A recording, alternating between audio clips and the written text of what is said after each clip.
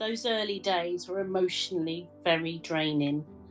Not knowing, not being able to control anything, not even being able to sort out in your mind how you're going to cope, because you just didn't know, and you knew nobody else knew either.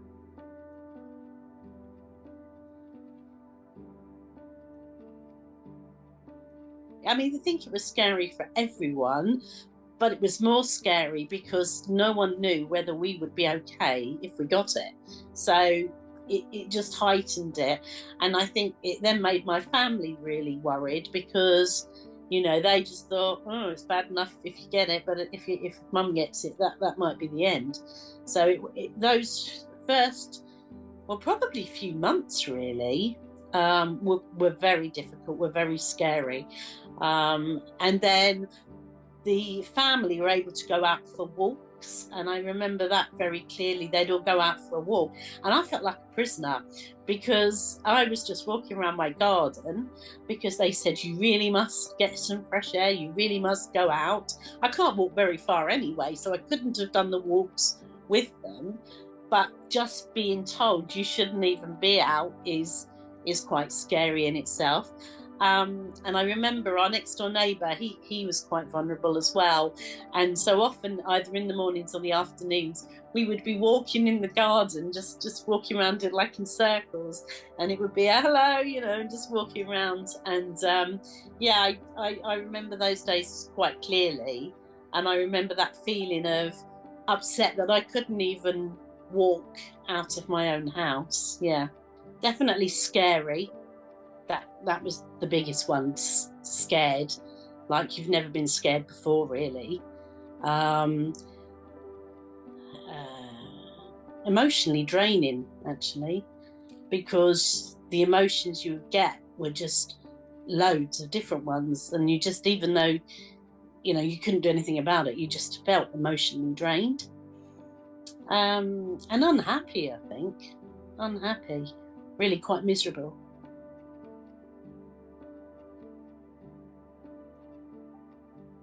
It changed because you knew you could go out, but you actually didn't really want to go out. I was very still scared. I still had my shopping delivered. My son was still taking his clothes off, putting them by the washing machine, and because nothing had really been ruled in or ruled out, even at that stage. So everything was like a bubble. You were very conscious of everything. We did manage to go down to Cornwall.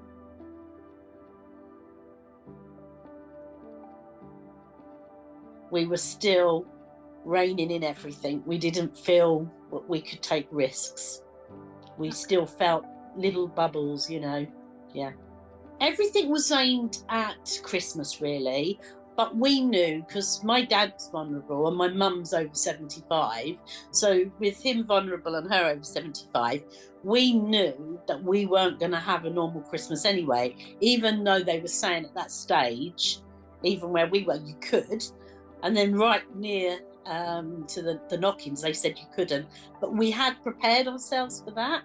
We went. My dad set up a gazebo in his garden, and we used to go down quite regularly to his gazebo and sit outside.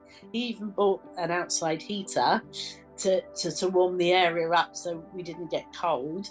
But we would just go literally in as many layers, hats, scarves, and whatever. I had a big sign on the door from the PH Association saying, someone's vulnerable here, please, knock, leave stuff at the door, and then walk away and whatever. And yeah, all our food, my husband would bring it in and he would clean it down, and then only when it was clean would I put it away. So yeah, we were back to doing all those things. I was very lucky that I managed to get a vaccine at the end of January. We had to go up into London to St Thomas's Hospital. But yeah, I managed to get one. And because he was there and they had some left over, they gave him a vaccine. But even with that vaccine, we were still, it still didn't feel right.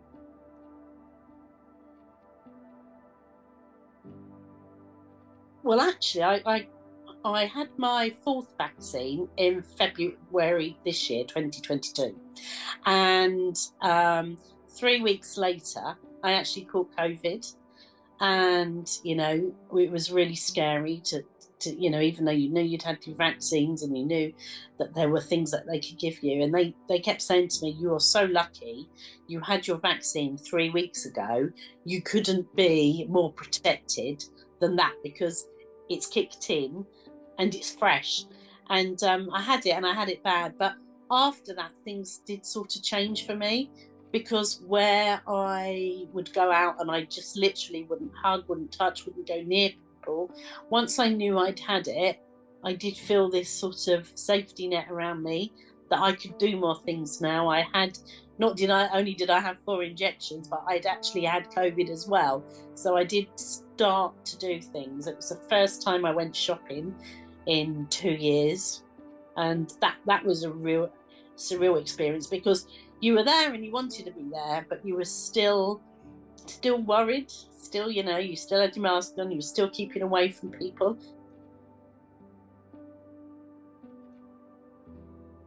My specialist PH team, I've always felt are there. They're at the end of the phone, so that's brilliant. I've done many Zoom calls, so they weren't ever reduced in number. They were still 3 monthly. They were just on a Zoom. They suggested we don't have the blood test every month, which we were having because of the medication. So they said that could go to 3 monthly. But I remember that being scary, just having to go to my doctor's surgery just for my blood test.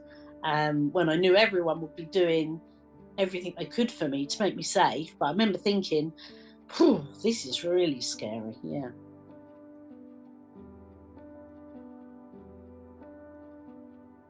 Positives from the last couple of years have been we all had dinner as a family at the same time, eating together, and that was lovely.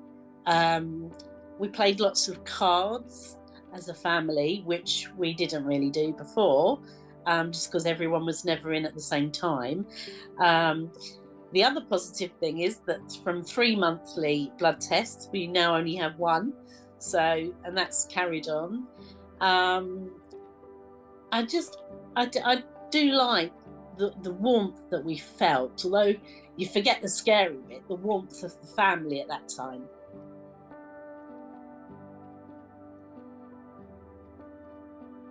I think that I would maybe not have been so set in not doing anything.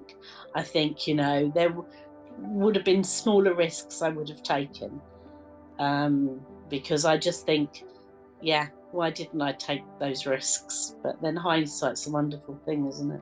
The hardest part of the pandemic for me has been the feeling of the loss of all the things I could have done and I wanted to do, but I couldn't do. I think, if you sit down and you think about it, it can make quite sad, really.